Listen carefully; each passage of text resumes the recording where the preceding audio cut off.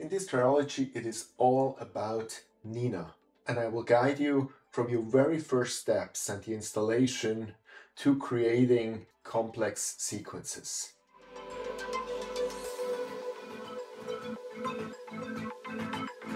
So in this first part, we talk about the installation of N.I.N.A, the connection to all your equipment, and your first steps with N.I.N.A. And you might ask, why don't you sit comfortably on your chair where I usually sit, but stand beside my rig? Because N.I.N.A has all to do with the rig. It's the partner. So you could say N.I.N.A is the software that rules it all. And in the shadow, no, that's another trilogy. Anyway, so let's go back. What is N.I.N.A? N.I.N.A is in principle an automation software. It automates your shooting nights so that you can go to sleep or play PlayStation or watch a movie or whatever, but that you don't have to stand beside the rig. Now you might say, is this really that complicated? And let's think about it. What do we need that we can peacefully go to sleep, besides being sure that there's no rain? We need to control the mount. On one side, that it's loose to the right target. On the other side, that we're sure that it follows the target. So we need a guide scope, a guide cam, we need some guiding software, and this has to be controlled again, for example, for the dithering. Then we need to have control over our camera, that it's cooled the right way, that it makes the photos that we want. We might need to change filters from time to time. We need to ensure that we're always in focus. For example, when we change filters, for example, when the temperature changes. We need to control our dew heaters, the power source. So you see, there's a multitude of decisions that have to be made throughout the night. And if we don't want to do it, we need some software who does it. Now you might have heard of the ASI Air and you go like, so why should I go with N.I.N.A? But it's not per se that you should, that's not what I'm saying, but you might be forced to, or you might prefer it. So to use an ASI Air, first of all, you need a mount that is compatible with the ASI Air, and you need all your gear, your camera, your focuser, your filter wheel, all need to be from SWO. In my case, that would actually be possible, but it was not possible before with my CPC 800 because that refused to work with the ASI Air. So that's one thing to keep in mind. The other thing is with the ASI Air, you kind of locked in a system. Either you like it or you don't like it. With N.I.N.A, you're much more open. There's a lot of plugins, a lot of things you can change however you want it. With ASI Air, you control it either with your cell phone or with a tablet. With N.I.N.A, you control it with a computer, also remotely. But still, it's a different device. Some like this better, some like the other better. N.I.N.A is free. That doesn't mean that it comes for free, because normally you would also like to use it remotely, and if you want to use it remotely, you need a mini PC. And that also costs around 250 bucks. So for that, you can also buy the ASI Air. So I would say from a price point of view, they're both about the same. So the bottom line is, it's not that N.I.N.A or the ASI Air is better. First of all, it's a question of taste. Second of all, for certain setups, the ASI Air just doesn't work. So we will now leave the rig, go to the computer, and there I will explain you everything, from the installation to first steps in N.I.N.A. So, welcome to my computer. Before we actually go into N.I.N.A, let's look a few things in the browser. And the first thing is obviously the homepage of N.I.N.A. N.I.N.A, the name is Nighttime Imaging and Astronomy. And here in this homepage, we can actually download it. For that, we go to download. At the moment, version 2.2 is out, and you can download it. And it's only available for Windows, so no Mac. And at the beginning, I was a little bit upset about that, but actually, given that I usually use it remotely, you need a mini computer. And even I love my Mac Mini for doing all the processing. it's probably not the right computer to put on a rig. So you need a little Windows mini computer, and so you anyway have Windows. In addition to that, you find down here the Sky Atlas image repository and the offline SkyMap cache. Please also download both of them. One gives you nice little pictures of the objects you're looking for, and the other actually in the offline SkyMap gives you the whole background so that you can actually frame the objects that you want. So both of them are very important and you should download them. If you go over to documentation, you find the manual, and in the manual you actually find the requirements. And the requirements are really low. So a mini computer will fulfill all of that easy. Now it gets more interesting down here when we look at recommended and optional support software. And the good part is it provides you even the links here. So what you obviously need is ASCOM, which is the interface actually to communicate to your gear. So you don't get around that. And then you definitely need some guiding software. Usually this is PHD2. There's also MetaGuide guiding. Never used that. So most people use the PHD2. And if you have not yet used it, please download it. Then for a lot of things, N.I.N.A uses plate solving. And it actually can use two different solutions. One as the primary and one as the secondary plate solving solution if one or the other actually fails. The most common ones to use are ASTAP and plate solve 2. Then you can also connect it to a planetarium application. What is much more important here is the Sky Atlas image data, and that's what I refer to on the download page, that you get this data. And then you have actually the planetarium software within N.I.N.A. When it comes to the plate solving, we can actually look for a second at it. Here in Plane Wave Instruments, you find here plate solve 2. So that's one you can download. And here in the ASTAP homepage, you can download it here. And you also have to download here this star database. So that's absolutely needed because that's what it really needs to plate solve. So it's the software plus the database you have to download, and then just follow the install instructions. In addition to all of that, you also need to download the ASCOM drivers for all your gear that you're using. If you use something very mainstream, especially from a camera point of view, for example a CWO camera, then N.I.N.A has already the driver included. But anyway, it's a good idea, especially if the manufacturers have a native ASCOM driver, that you also download that and install that, just to be sure. Once all of that is done, we can now actually go to Windows and open N.I.N.A. The first thing that N.I.N.A does when you start it up is it confronts you with a profile. And if you leave it on default and you don't add any profiles, then what's actually included here is always the gear that last time you used, all the settings of last time. But you can, and we will look at that, create more profiles, which is actually interesting if, for example, you have two different rigs and you use N.I.N.A with both rigs, or you have two different telescopes on your rig. Then you can actually choose here whichever you want, and then you click low profile. Now with softwares, we're mostly used having the icons, the menu points in a horizontal manner. Now N.I.N.A is here a little bit the rebel and has everything in a vertical manner. But you get used to that very soon. So I have actually two menu layers. This is the main menu layer. Here you have equipment. So here you can activate all your equipment.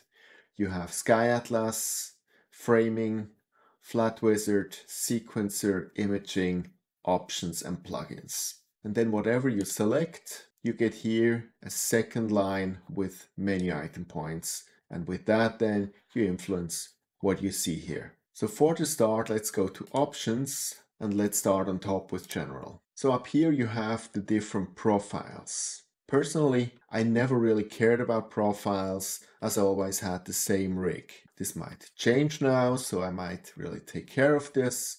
Whatever the profile is you have selected, I could now, for example, call it FRA 400. So whatever I now change in this session, when I exit it, it will save it. And if I now, for example, want to do another one for the CPC 800, I can click on that, duplicate it. Now I say load profile, and now the other one is active, so I can call it CPC 800. And now I can change everything for the CPC 800, and then I have actually two, and I can change at the start for whatever telescope and rig that I'm using. I can change the language if I want to. And then the next important thing is you see here Sky Atlas image folder and Sky Survey cache folder. So these two things, you download it beside the install file for N.I.N.A. You can put it wherever you want, but then you actually have to tell N.I.N.A here where it is. And by the way, if you only have one rig, and you always use the same, then you can actually also deactivate here this profile chooser at startup, and it doesn't bother you anymore. In the section here below, you can actually choose two different color schemes, one for day, for example, and one for night. You have a lot of presets, whatever you like. I usually leave it at the default one, or you can even actually change everything yourself. And the same you can do for the alternative color scheme. If I want to activate that, I go down here to the bottom left and I click this little eye icon. And this will now be the dark setup when you're right at the shooting. And also here you could change that. Below you have the astrometry, the side latitude, longitude, the side elevation, and what you can actually enter here, which is pretty cool, is a custom horizon. So when you always shoot from the same place, that you know where the horizon is and where it is blocked. These coordinates are also correctly imported from your telescope once you connect it. So let's go now to equipment. Also here a lot of things are imported when you're actually connecting your equipment. So for example, the pixel size of your camera, the Bayer pattern, the bit depth, that's all stuff that is actually imported from your camera. The same is here with the filter wheel. With the telescope, you actually have to enter it manually. So here, my ASCAR, the 400 millimeters. Please also remember, if you use a reducer, you would have to correct that based on that. The focal ratio, 5.6. And the settle time after slew, so how long it actually should wait after slewing until it makes a photo,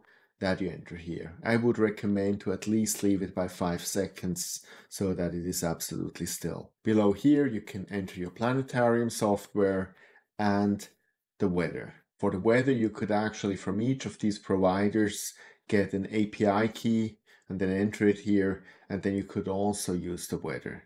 As this is anyway very unreliable, I don't really see the point here. So the next point is autofocus, and I have to disappoint you here. We will not cover that in this tutorial. Autofocus is rather a big topic. It is crucial that the setup is done correctly, and there are absolutely great tutorials out there already who explain that in detail. Next comes the dome. And if you own a dome, then first of all, congratulations, must be amazing. And second of all, most likely then you know much better than me how to fill all of this in. Next, here's something crucial again, imaging. That applies for everybody. So the first thing you have to decide is how you want to save the images as, either as FITS, as TIFF, or as XISF. So the file system of PixInsight. If you're stacking in PixInsight, use XISF. If you're not stacking in PixInsight, use FITS. Do not use TIFF in any case. Next, you can save where you actually want to store your images. And then you can actually state how your files should be labeled. And that looks really complicated, but actually there's a very good list down here. At the moment it's date, minutes, then image date, then filters, and so on. So this is the default and I left that. But if you want to have other things in there, in the file name, which are crucial to you, you can do that. On the right side here, we can define everything about the meridian flip, when it should be done, how it should be done. Then we have some image options, and just activate here everything. And we will come in the plugin section then to the Hocus Focus. Next, we have here some settings about the sequencer, and we deal with that when we actually talk about sequences. Now, the last point here that we have is plate solving. As stated, there are two different solutions you can use once you have installed it. I use here Plate Solve 2 as my default plate solver, and for the blind solver, so if Plate Solve 2 fails, I use ASTAP. So down here I have then to go to ASTAP and I have to enter where I actually put it, and the same I have to do for Plate Solve 2. And you could do it with any other of these solutions. On the right side here you can say how long the exposure should be for plate solving. From my experience, between 5 to 10 seconds gives good results. The filter, I would definitely not leave it at the current, because then, for example, you have a dual narrowband filter, and that makes it rather hard for the plate solving software to plate solve it, because there's less stars. So either I would go with no filter or with just the light pollution filter like I use now. You can also give it a pointing tolerance and a rotation tolerance, which means when will the plate solver actually accept the result and stop slewing again? And for me here I have 2 arc minutes. That's good enough. So far so good. We survived this setup round. So now we go from here, from options to equipment. And with equipment, we see all the equipment here. We start always with the camera. So for me, it immediately shows me my camera. It has detected it. It is, by the way, important that all your equipment that you want to activate now here in N.I.N.A is already turned on and connected to your computer. So this is the case with my camera. That's how it appears. It appears, by the way, because the ASCOM driver is included in N.I.N.A, but I even, as I stated before, installed the ASCOM driver that was actually on the CWO homepage. And you see here are both my cameras which are connected, the guide cam and the real cam, and then come some ASCOM drivers, some generic ones, and there's also a simulator. That's also something interesting. For all these equipments, there's always also a simulator. So if you want to play around with N.I.N.A and you don't have your rig close by, you can always choose a simulator and see how it would actually work. If you have connected your camera, it's on, but actually it does not appear here, then this most likely means that you have not installed the ASCOM driver or the camera is not connected, but otherwise it should appear here. So I choose now my CWO and I press here the connect button, takes a moment, and then actually it's running. These screens might now look completely different for your camera, as depending on your camera, on the ASCOM drivers, other data is shown and other options are there to be changed. So with my ASI 2600 MC, what I can change down here is the default gain, the default offset, and the USB limit. Up here, the dew heater is by default already on. Now I can say I want to cool it down. My target temperature is -10 degrees. I could change that. And when I'm actually finished, I could also warm it up again here. Now what you actually can see here with the graph is the temperature, which slowly goes down now. And here we actually see the cooler power that is needed to cool the camera down. And you can also see up here how the sensor temperature slowly goes down. We let the camera now cool and we move on. Next is the filter wheel. And by the way, if you do not have certain things here, you just move on. There's no requirement to turn on anything. Also here, my CWO filter wheel is appearing. Otherwise, I will actually find it here. Then I switch it on.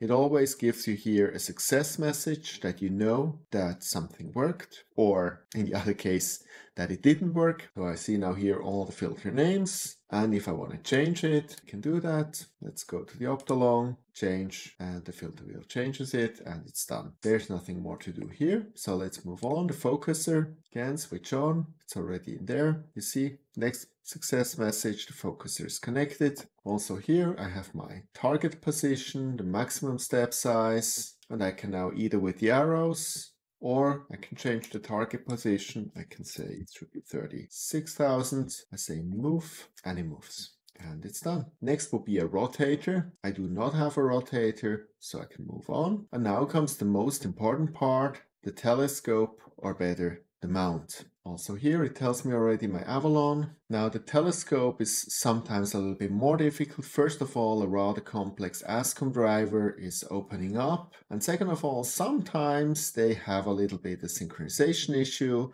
For example, here my telescope thinks we're somewhere different than N.I.N.A thinks. And actually, you know, always N.I.N.A is right. So here I say I want to sync it from N.I.N.A to telescope. So N.I.N.A tells now the telescope where we are. And this was successful. And now everything is connected. So I could obviously enter here now some manual coordinates and could slew to it, but there's more comfortable ways. We will see that later on. I can park my telescope and I can slew here with this direction button. But at the moment, all that is important is that it is connected. So what comes next? Next comes the guider. So as a guider, I have PhD installed. If it is installed, you can simply press connect and it will automatically open PhD. Success. Obviously, I'm inside, so there's not too many stars inside, but it automatically opens, it automatically connects, and it's ready. Now, when you install PhD, by the way, there's separate tutorials because that again is a rather complex software. So please, if you're new at PhD, take your time, look at in-depth tutorials. But now in relation to N.I.N.A, there is one option you have to select in Tools here, Enable Server, because that's needed that N.I.N.A and PhD can connect. So with that, we will minimize that, and PhD will actually send all its data of the guiding results to N.I.N.A, so we don't really have to go in PhD if we don't want to. Next one, switch, and I have a little Pegasus Astro power box. I can also turn that on, and here we go. So I can actually decide how much my dew heater should heat. I can turn off and on the power. And now if you have an automatic flat panel, you could also turn that on. If you have any weather sensor, so you could turn that on, the dome control, and some safety monitoring. So now we're ready. Let's go back to the camera. Let's see. As you can see, the cooler power is now at 85% and the sensor temperature is at minus 10.3 degrees Celsius. So the camera is ready for usage. So now once we have all turned on, what do we do now? Now let's assume we want to shoot something, and in this tutorial we will do everything manually controlled, so no sequence. This comes later. So we go to the Sky Atlas and we look for something. So it's still the time of Orion. Let's look for it, M42. Here it is. And here you see my customized horizon. Here's my house. That's why on this side it's a little bit blocked. And you see it will be already too late for Orion. It almost goes down, but let's anyway, for the sake of it, choose it now. You can now either directly slew to it, or we can say we go to framing assist, and that's what I would recommend. Okay, and here it is. So given that I have actually given the focal length 400 millimeters, the pixel size, it knows how big actually my field of view is, and here is Orion. So now I can obviously say, well, it actually might look better if I put my camera vertically. So let's do that. And yes, you obviously also have to do that now on the rig. So given I have no automatic rotator, I have to do that manually. Then I can also move it. Let's say I want to have this completely down here. Okay, and let's say that's how I want to have it. Now I'm going to say slew and center.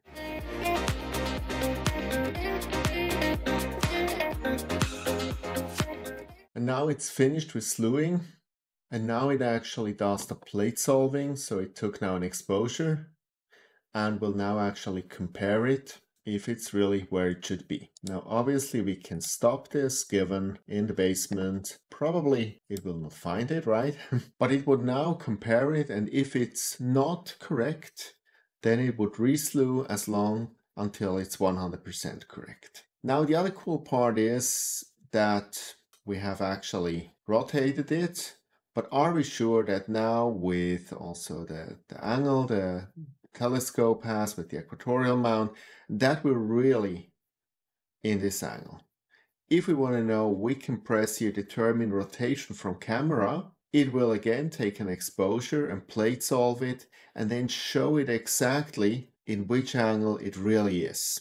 And so if that's not what we wanted, we can then actually correct the rotation on the telescope and try this for as long until we really have it the way rotated that we want to make the exposure. Once we have done that, we go to imaging. And now the imaging section is really our huge control center. No matter if you do it now manually or if you would run actually a sequence, this is where we constantly check on a sequence when we want to, if everything runs the way we want. So we have here a camera section. We can influence the cooling. We see the cooler power, the sensor temperature. We see here the filter and we can change it. For example, now that we're at Orion, we arrived, we could actually change the filter to the N.I.N.A. Then we have here the focuser. Let's assume we're not using autofocus. We can actually simply move it here with a Batinov mask until it's correct. We see exactly where the telescope is pointing to. We have here some monitoring of the HFR so that we see if our star size is getting smaller or bigger. We have some additional statistics. And in the middle here we have the main window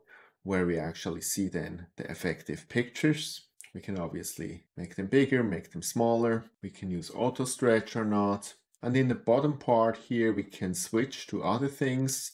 For example, autofocus. We can do here plate solving, and we can even do here a polar alignment. In the bottom part here we see the guiding, but the most important part here is now this area, if we shoot without a sequence. Because here I can now say exposure time, for example, 10 seconds. This is the filter I want to use, spinning, and now I just say loop it, save it, and then it actually will take pictures. By the way, this whole field here is completely customizable. So you can add here as much information or as less information as you want. You can move each of these tiles to another place, give it as much space as you feel that is needed. So this setup is completely up to you. And that's obviously another one of the great features of N.I.N.A, that I have this possibility. Now once we have actually made our pictures, now we can actually stop cooling and we can actually warm the camera again. And this time we disconnect everything else.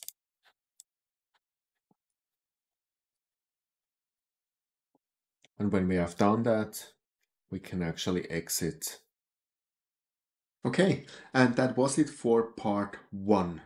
So you're now at a stage where you can actually install N.I.N.A and play around with it and use it in a manual mode and take some shots.